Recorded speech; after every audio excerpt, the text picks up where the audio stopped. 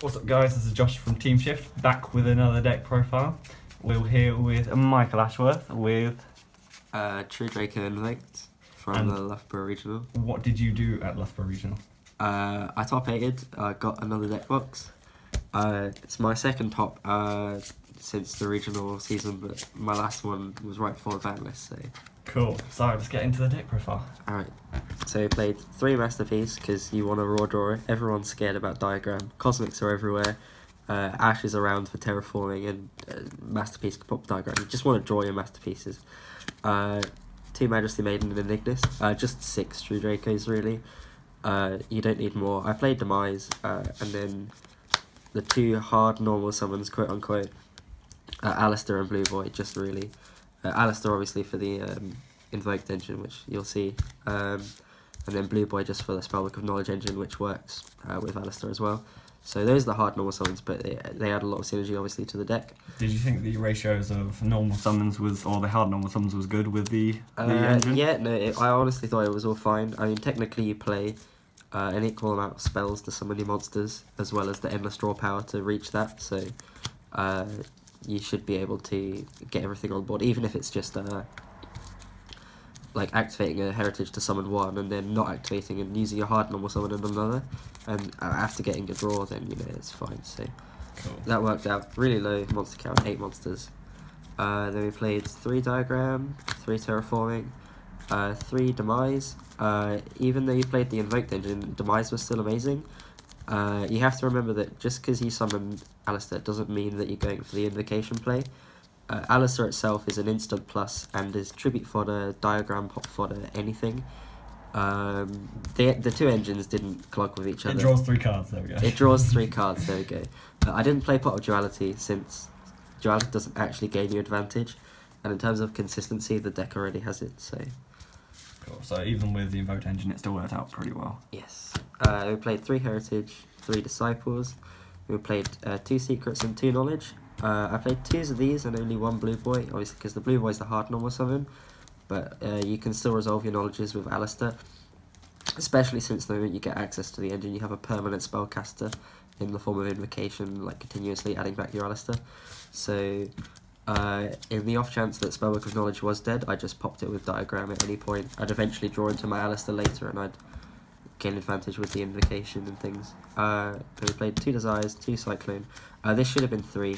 I would have played a 3rd Cosmic over the Regeki if I had the choice, obviously post the actual event. I didn't like Regeki at all, really. It's definitely a side deck card. We played the Meltdown, played Invocation. This is a good deck list because it plays Book of Moon. So that was the spells, and then just 5 traps. So we played the 3 Apocalypse, the True King's Return, and the Waterfall of Dragon Souls. Funnily enough, I was diagramming and chaining this a lot, just to search whatever, sort of treating it as a Mariamne but in trap form that required to be set a turn. It just worked out as a card, I really liked it. So moving on to the extra deck. Obviously you don't really go into a whole lot, but Macabre was the most made invoked. Raijin, whatever the name of that is, Cocytus, I think, this one. Never played Paleo, but I still summoned it because you banish other people's Blue Boys, so that's interesting. Purgatorio. This is really good against Pendulums. You just require either you to ash them or them to ash you before you actually summon it. So do you think maybe you'd just cut like a Raijin down or anything like that, or do you think you'd keep it as it is for now? I would probably replace it with a level 8 Synchro again. I need to figure out what Synchro is actually going to play. I didn't make anything outside of the Invoked engine this weekend, but obviously you need to play all the like niche cards. So Scarlight was in case of time, this was to outbeals, this was for the mirror if it ever came up, this was if I felt I really needed to banish a card in the opponent's hand, time or just damage for game, and then this is for a Lost World token or a Geometry tokens. The only things that were made were this, and this. Alright, the side deck I played 3 Ash, Maxi, 2 System Down. I never needed to use it, but obviously it's just because I didn't use it doesn't mean it's going to be cut from the side deck. It will see its time. Stormforth, just Beals really. Dark Hole, Cosmic Cyclone, then 6 traps, 3D barrier and 3 anti-spell. I never lost when I drew anti-spell, as per the use of the card in the first place. It's pretty silly. So was anti-spell sided in purely for Pendulum, or did you play against? It was. I drew it quite a bit against Pendulum, apart from the guy that Zaphioned me for 5. Shout out to that guy. But no, anti-spell was just stupid, and even if you like need to get rid of it, you can just tribute over it or pop it with a diagram already on the field. It was never an issue. Cool. So yeah, that was the deck profile. Any final thoughts?